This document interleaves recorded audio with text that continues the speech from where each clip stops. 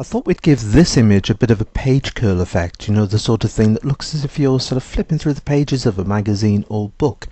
Right, to make a start, we're going to come to the Layers panel. We're going to duplicate the background layer. So using Command or Control J, that's Command J, Control J, you can duplicate the background layer. The next thing I want to do with this is I want to put a new empty layer between layer 1 and the background layer here. Now if we drop down and we click on the create a new layer icon, this is going to put a new layer directly on top of layer 1. But if you hold down Command or Control, so hold down Command or Control, now click on the create a new layer icon, it puts it underneath layer 1, so that's the right position.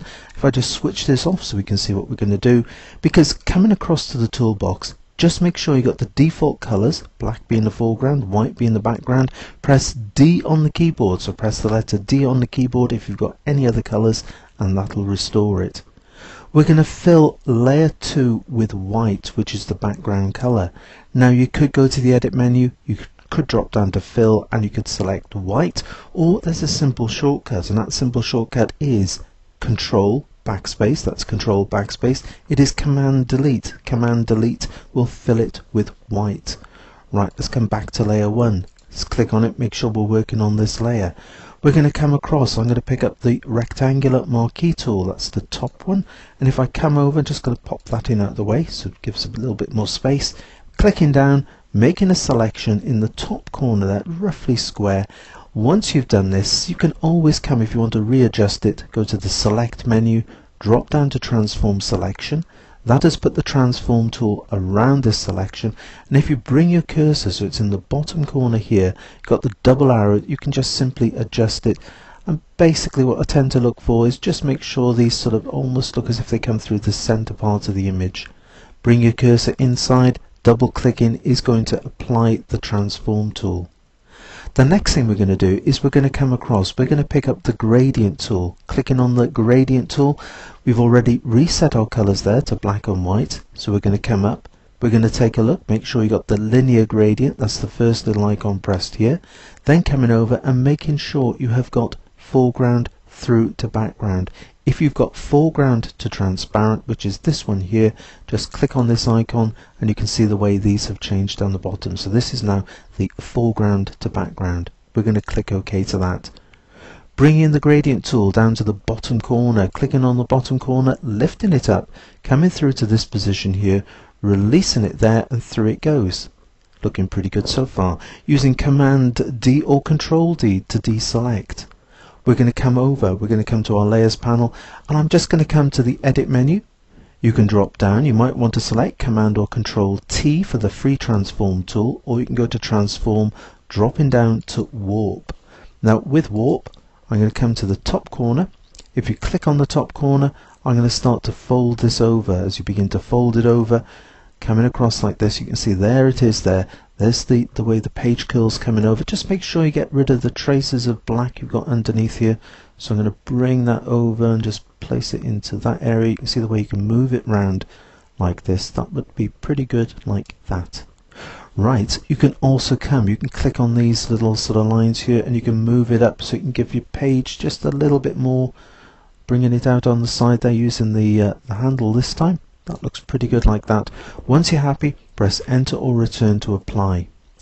Okay, we're going to come back up now. We're going to come to the layers panel. I'm going to come to the thumbnail itself on layer 1. I'm going to double click on this, and this is a shortcut to get to the layer styles. You could of course go to the effects icon, and if you click on the drop shadow, that gives you this effect. You'll notice my cursor has now changed to the move tool. If I click down and move it out, there's the drop shadow for our page. If I just move this in, what I'm going to do is I'm going to drop it so it comes down, so it's just a little bit at the top like that, coming down, most of the shadow being down on the bottom part.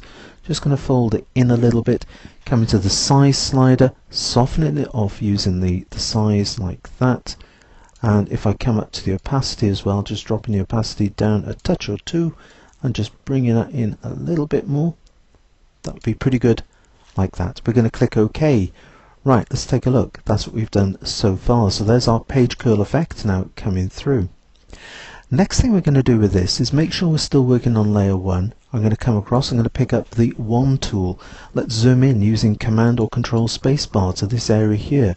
I've got the 1 tool and I've got the Add to Selection. I'm going to click down, making a selection on this, bring in with the Add to Selection, just coming up and taking up that top part there. There it is, we made a selection around our page curl. Using Command J or Control J again, we're going to copy our page curl there, complete with its drop shadow, to its own layer. So there it is. Right, let's come and take a look at this. What we're going to do is, because we've already copied the drop shadow, I can double click on this. That opens up the layers styles. There it is. And we're going to uncheck the Use Global Lighting. Make sure you uncheck that. This one now, if we bring our move tool out, I can come down and I can move this, and it looks like there are plane flying over. We can bring this and I'm going to place it so it comes underneath the page curl, just to give that little bit of a shadow as that comes through like this. I don't want to take it too far because you can bring it out at the back of the other one. So just bringing it down, placing it in position like that, just gives a little bit, you see the way that preview is now working, just gives that bit of a shadow underneath the page itself. Click OK to that, and there it is. There's the page curl effect. Something else you might like to try is if you just bring in another picture. Here is another picture. If I just click on this, if I lift it up, bringing it across onto this tab, we're going to drop it in. You can see the way it's fallen in on top there. Just dropping it through the layer stacks, we come above the white layer. The white layer we use very much to allow us to see the amount of drop shadow. Just going to move that into position, something like that. There would be pretty good. You can always come as well, if you go to Filter, Blur, if you drop down to Gaussian Blur, and if you can just blur it off very, very slightly, something like that would be pretty good. Click OK to it, and there it is. There's the page curl effect. Go on, give it a try. Until the next time, happy imaging and take care.